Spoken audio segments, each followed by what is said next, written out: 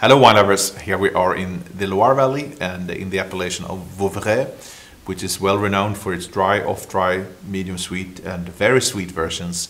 Perhaps the sparkling examples are a bit less known, but it's the same grape variety here again, the Chenin Blanc.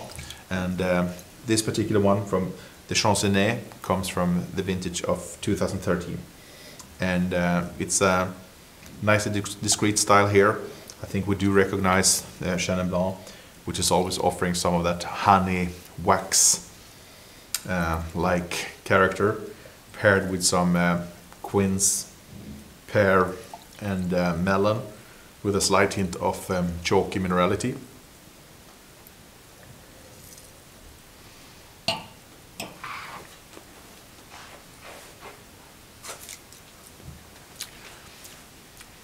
Palate has medium weight with nice creaminess here.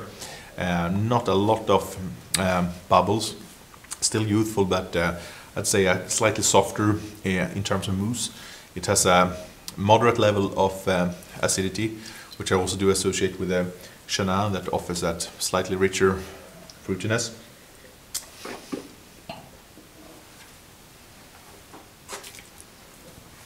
Attractive here with the pear, quince, melon we found on the nose as well. Nicely balanced with a fairly long finish, so a wine that is attractive to drink now and should certainly continue to develop for another 4 to 6 years.